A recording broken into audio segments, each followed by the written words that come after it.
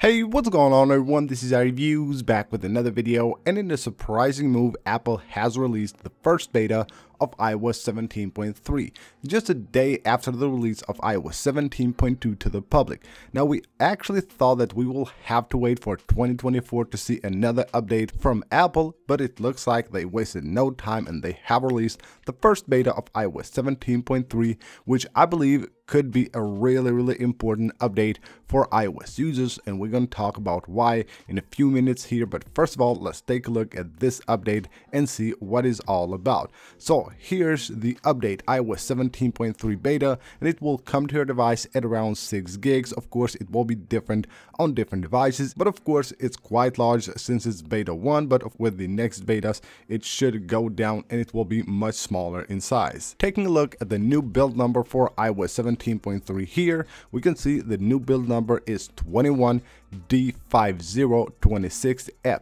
which indicates by the last letter right there, it indicates that we will probably have another 4 betas before we move to the RC version, and then of course the final release of iOS 17.3. We're going to talk about the release as well here after we take a look at what's new with this update. Now, one of the most important features of this update will be a security feature that Apple has implemented on iOS 17.3, and it's called Stolen Device Protection. You can turn it on right here by going to your Face ID and passcode. So what this does, it basically adds another layer of security to your iPhone, and it says right here, when your iPhone is away from familiar locations like your home or your work, Face ID or Touch ID is required to access certain features of iOS. So this feature will work again with your Face ID or Touch ID, depends on which device you have.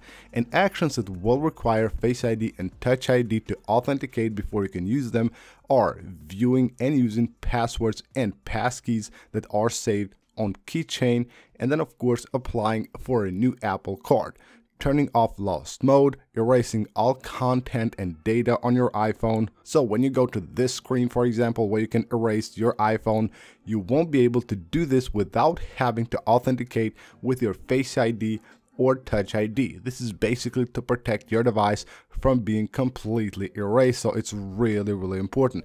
Also, using payment methods saved on Safari and using your iPhone to be set up as a new device. So your iPhone won't be able to be set up as a new device when it's far away from these locations without being actually confirmed by Face ID or Touch ID. There are other actions that will require Face ID and Touch ID to authenticate and have a 1-hour delay, security delay, when the feature is turned on.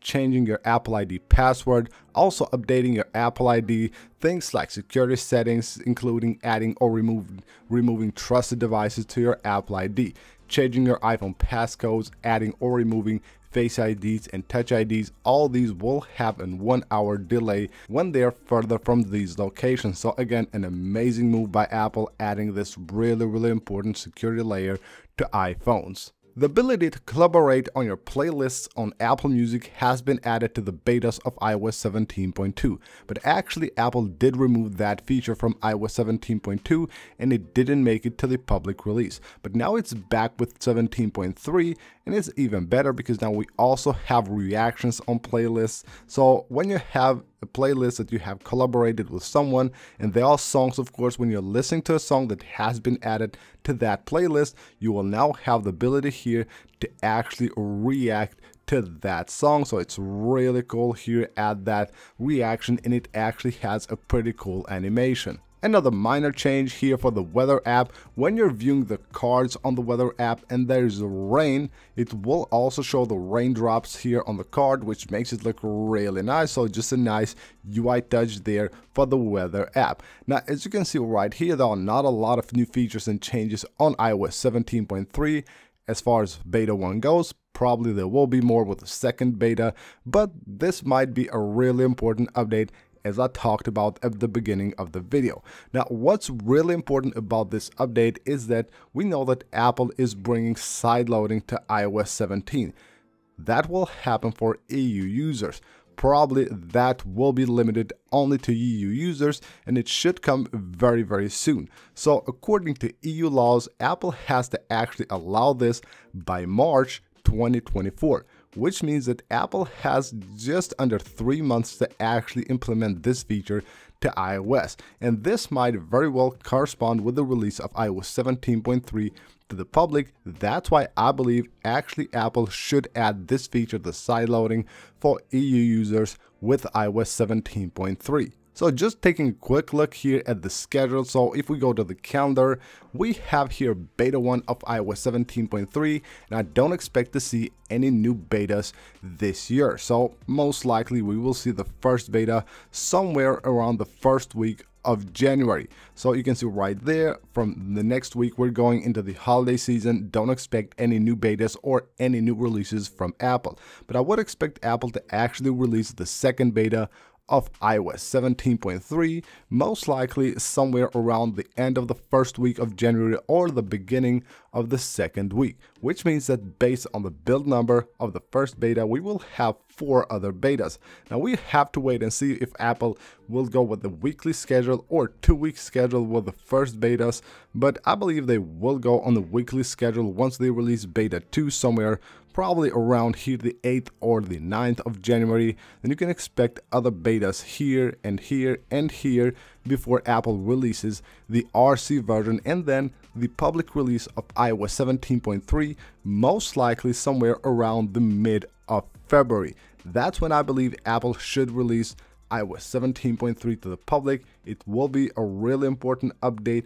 Most likely will also have the feature to allow side loading for EU users on iPhones. Unfortunately, for other users, other regions, this won't be available for now. Let's wait and see if Apple will make a move and actually allow side loading for all the users around the world.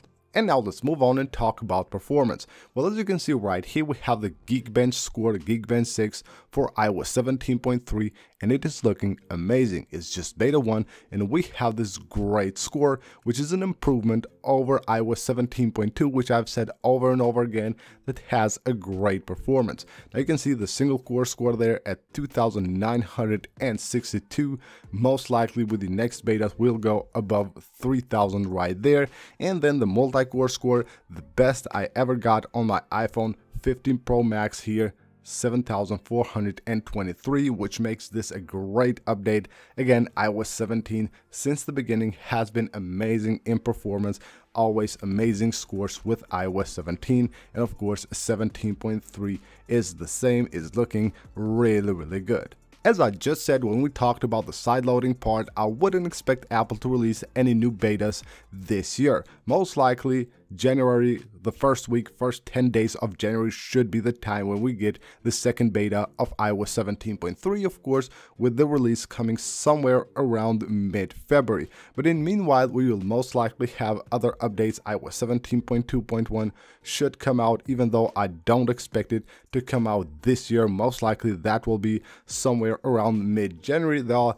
still a lot of bugs and improvements that Apple needs to add to iOS, which of course will come with smaller updates as usual that don't bring new features but are designed strictly to fix those problems with iOS. So I would expect another update to come somewhere around mid-January to fix some bugs and issues that iOS users are facing with iOS 17. So that's pretty much it for this video, guys. A really nice update, really great to have this new feature called the stolen device protection feature with iOS 17.3. It adds a really needed security layer to the iPhone, so that's great. And of course, side loading most likely should be a part of this update as well, but we'll have to wait and see for that. So that's pretty much it. Hope you guys enjoyed the video. If you did, smash the like button. Of course, don't forget to subscribe for more videos like this, and I will see you on the next one.